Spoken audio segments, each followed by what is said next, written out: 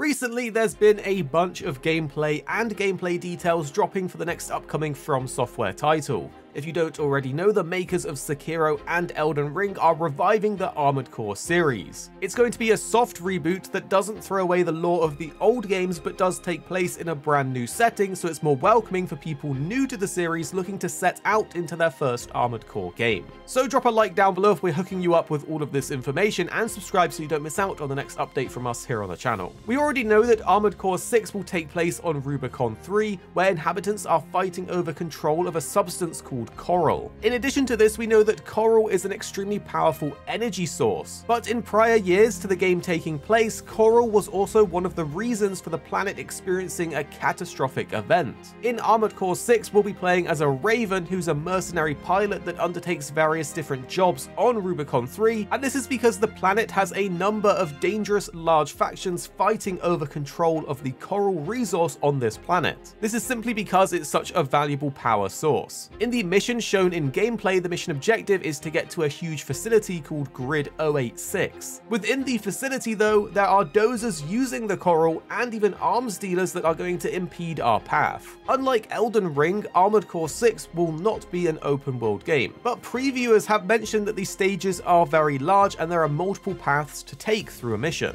You can kind of see this through various bridges and structures that the player is flying by. The developers themselves during previews have said that they wanted the game to focus on having 3D level design with a sense of scale as one of their core pillars. And talking about pillars for the core concepts of the game, they have expanded on the core pillars that they want to focus on for the game. They say the game will have 3D level design with a sense of scale. There will be assembly and battle design, which is customizing your mechs and experiencing a sense of accomplishment through overcoming difficulties. One of the developers also said, quote, "Our aim is to create a new mech action by the current From Software, which combines the fundamental fan aspects of the Armored Core series with the design philosophy of the recent From Software games." One of the things that's a large part of Armored Core is building out your mech to function to your preference and take on enemies for a particular mission. It looks like in Armored Core 6 they've also improved the way that flying works, as you can build your mech to fly very effectively, but previewers have said that the energy consumption was higher for vertical flight than horizontal flight. This is actually similar to how it was in previous Armored Core games, so horizontal flight is more effective in this game. In addition to this, you get access to something called Assault Boost, which sort of functions like a dodge boost, but the Assault Boost can be held to gain even more distance, allowing you to fly for longer periods of time. Producer Yasunori Ogura, within the behind-the-scenes closed-door previews, reinforced that the Assault Boost wasn't only for traversal but also for combat. In previous videos on the channel, we also spoke about how Armored Core 6 will have stagger mechanics, which is our personal favorite game mechanic, but now we know a bit more about how it works exactly. So far from the gameplay we've seen and previews, there will be an impact gauge that will require you as the player to build up damage on that enemy, which will then create a stagger window where you can deal some good damage. The developers have said that in keeping with previous Armored Core games and From Software games in general, that they want it to be a challenging game, where players will have to use different tools at their disposal to overcome challenges, and one of the things that we learned from the previews is that players will be able to take on these challenges with a wide array of weapons available to you. There's an arsenal of close to mid-range weapons like multi-lock-on rockets, close-range energy swords, spray bullets, and more. Looking at the previews and articles from the game, there's a more controversial change to this new Armored Core title, and that's the lock-on system, which now functions similarly to more modern games that have lock systems, and it nearly perfectly tracks the target. In previous Armored Core games, players still had to track their target manually slightly before the lock-on or targeted weapons would become effective. Lots of fans of the older games are basically saying that by removing this little bit of manual tracking,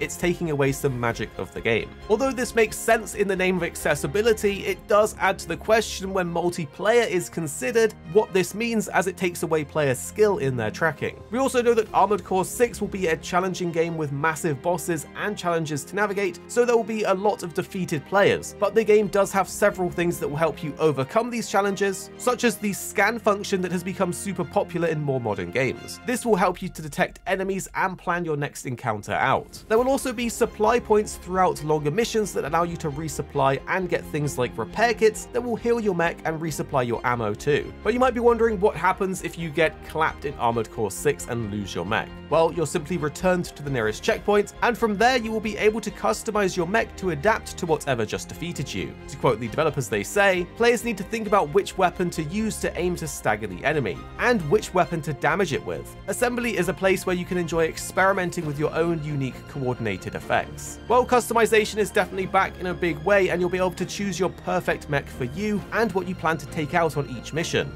There'll be a lot of variety when building out your mech from both internal parts and external ones. The internal parts impact your mech's systems and power, while external parts can be attached to your arms and legs to make your very own walking tank. We've also learnt that players will be able to attach a total number of 4 weapons on each hand and shoulder, so there should be some crazy looking machines out there once we get our hands on the game.